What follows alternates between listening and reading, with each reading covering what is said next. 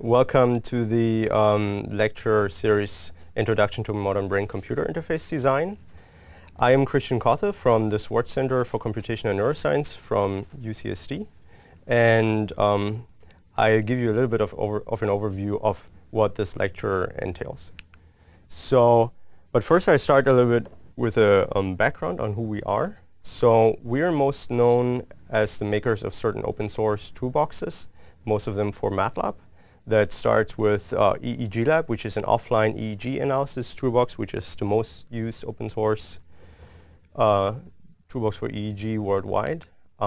Here's one of the GUIs. You might have already heard of that in your lab. And here we have BCI Lab, which is specifically for brain-computer interface design, which is our topic for this lecture. And we'll work with that toolbox, among others. And then we have a few others, a toolbox for mobile brain-body imaging and one for source information flow between sources in the brain. And more recently, we've started to also make real-time experimentation tools, and the most important one is a lab streaming layer. And then we have something for simultaneous presentation as well. And these things are not specific to brain-computer interfacing at all. They are primarily just to be able to do real-time data acquisition and synchronization and so on. And I'll talk I'll say a few things about these as well. But let me start with the prerequisites for this course. So I'm expecting you to know something about linear algebra. 101 basically, so you need to know matrices and have a good understanding of high-dimensional spaces, although you might acquire this over the course of this course. You should also know the fundamentals of programming. So you should know how a program works really internally, what it does, memory and all these kinds of things, how it would process data, perhaps online, and so on. So these are really key to understanding how a BCI actually works at the end of the day. And for some of the exercises, you should definitely have some prior exposure to MATLAB, and importantly, some coding experience. That's easy to acquire. There's also free alternatives like Octave and so on that you can work with. And although you can get through most of the lecture just using the graphical user interface of our toolbox, I highly encourage you to actually gain some coding skills. So that's basically all. And I'll give you an overview. So the course starts with a part on the basic principles of BCI design. So BCI, brain-computer interface. So it starts with sensors and definitions and things like that, and ends at a point where you know and understand how to code up a brain-computer interface that actually works properly, and that is in fact in some sense state-of-the-art. Although we'll deal with simple EEG phenomena in that part. In the next part, steps up the game in a sense, and we'll dive into the BCI Lab toolbox, which is our toolkit for really advanced prototyping of methods, open source. And part of that is to learn how to replicate that kind of hands-on experience from part one, and how to go really far beyond that, and perhaps create your own flavors of methods and things like that. And the third part and last part is switching over to more complex brain processes that are fundamentally harder to deal with because the phenomena are more complicated and so on, perhaps composed of multiple parts happening at the same time. And we'll go all the way there as well, to the point where you know how to tackle those and actually build a working BCI and how it really works. And I'll zoom in a little bit.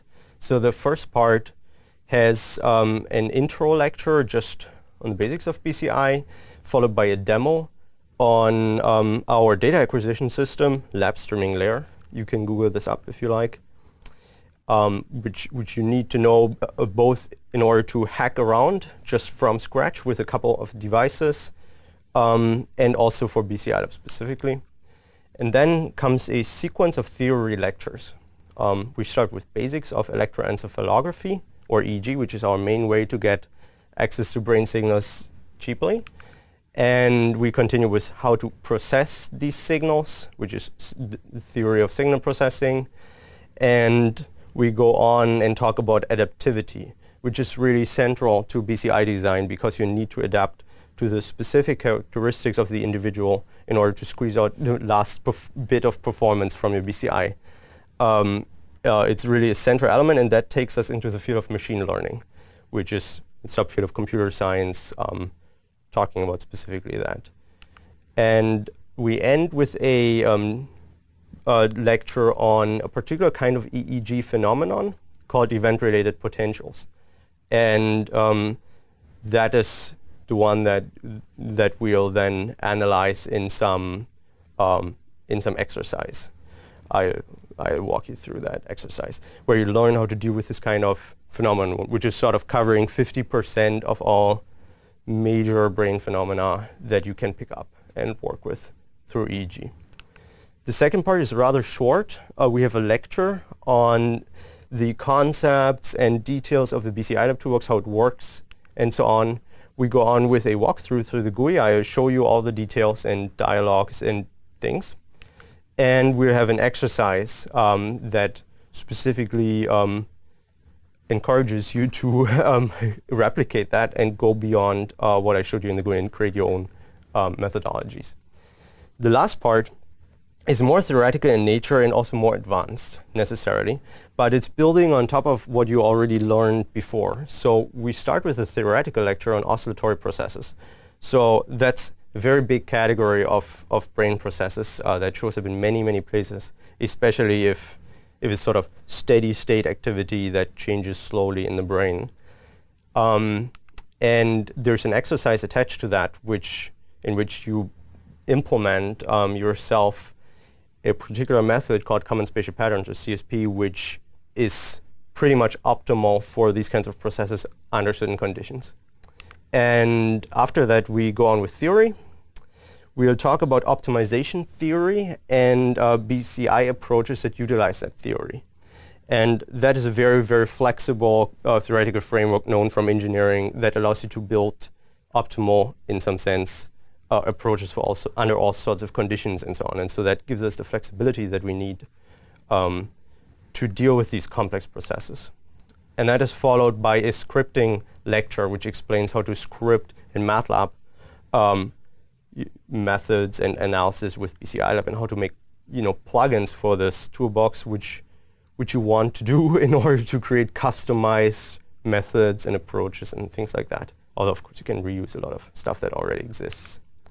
And there's an exercise for that which allows you to script online analysis, and another exercise which encourages you to script offline analysis in BCI Lab. Offline is, although it sounds less exciting, is what you need to demonstrate conclusively that your system actually works properly, and it's ultimately what goes into the papers and so on, right? So the last lecture is then on an outlook of where the field is moving, some of the things that we are doing at the Swartz Center and other people. And we are specifically talking about neuroscience aspects to the whole thing, going beyond just a mere engineering approach and putting the biology back in a sense, which is something that we're pushing at the Swartz Center specifically. And that is how the course pretty much ends.